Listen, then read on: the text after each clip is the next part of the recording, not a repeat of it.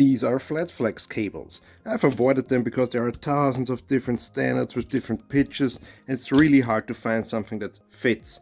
But I had to use them on this project, for example. This is my Super 8 cartridge that has to fit inside a camera, and to align all the parts I need to have flexibility and a lot of data lines going to weird places. That is why I needed that connector and a flex cable. And I finally found flex cables that I really like, and it's by Molex, these Premo-Flex cables, because they come in two standard pitches, like 1mm and 0.5mm, and the cables come in just with the pitch and how many pins you need, and you can easily match them for your project. And I'm gonna use that in an upcoming one where I also need flexibility and a lot of lanes, so these are now my new best friends.